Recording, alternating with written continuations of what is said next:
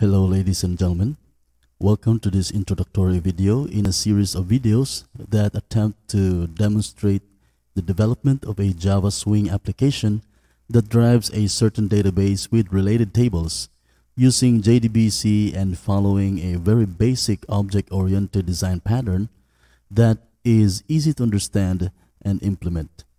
As a starting point, we have already here a project, and inside of this project we have the following code. First, outside of the packages, we have the SQL file that describe our database structure, and here's the diagram of that database. We only have three tables: customers, cars, and the rentals will be our join table between the cars and the customers, which have two related fields: customer ID pointing to customers and car ID that points to cars. Aside from that, we already have our UI package. Right here we have the following: the main frame, which only contains 3 buttons to open up the other frames, which includes the cars form. All of the forms here are very similar in design.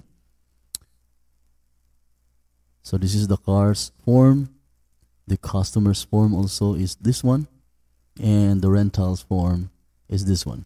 Again, the purpose of this is to demonstrate just full CRUD functionality with relational database tables, and by following a certain type of easy to follow and easy to understand design pattern. For your starting point also, I already added here a MySQL Java connector into our libraries. And so that's it for the starting the starter file. By the way, the starter file will be made available in GitHub. I have posted the link on the description below. I hope that you will follow along with our video series, and hope to see you in our first episode.